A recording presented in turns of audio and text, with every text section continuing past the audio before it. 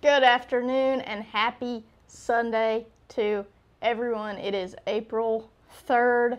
As you can see, I've got the sun beating in on me right here, so I'm sorry about that. I'm going to try to stay leaned forward here. I think that helps.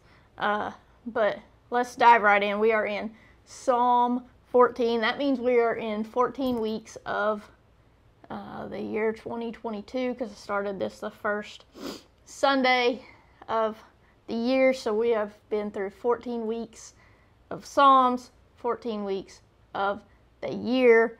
So let's dive right in and let's see what Psalm 14 has.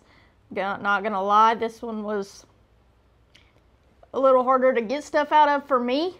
Maybe you guys got something out of it that you can share with me, but let's dive right in. It says, "The fool says in his heart, there is no God. They are corrupt, their deeds are vile. There is no one who does good.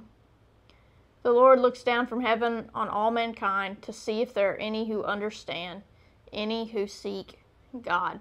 You know, and I feel like in our world now, that's just sometimes what God does, is he looks down and he's like, who? Because our world is crazy, guys. It is, and we know that.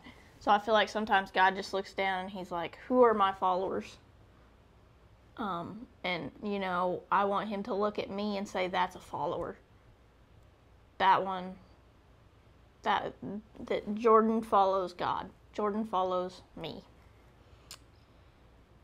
All have turned away, all have become corrupt. There's no one who does good, not even one.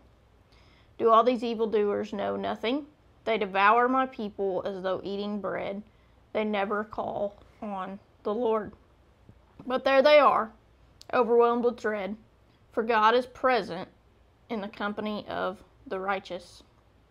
You evildoers frustrate the plans of the poor, but the Lord is their refuge.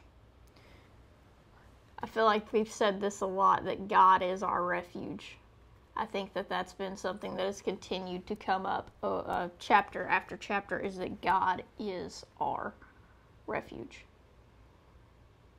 And if I'm going through something, God's the only one I want as my refuge. God's the one that I want to be able to go to in times of trouble. He's the refuge that I want. Verse 7, "Oh, that salvation for Israel would come out of Zion.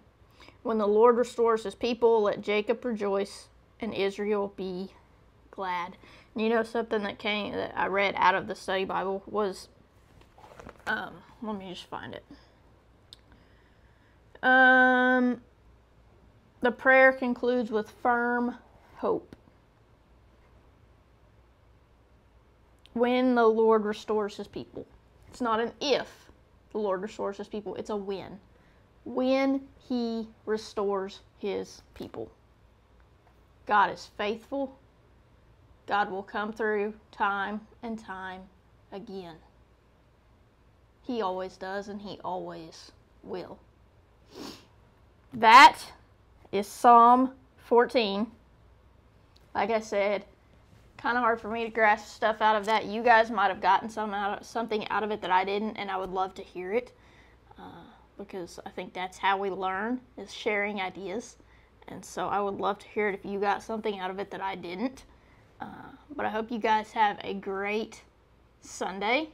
Have a great start to your week. Hope your week goes good. If not, you've got 7 days. I promise you, in those 7 days, something will go good. Something will.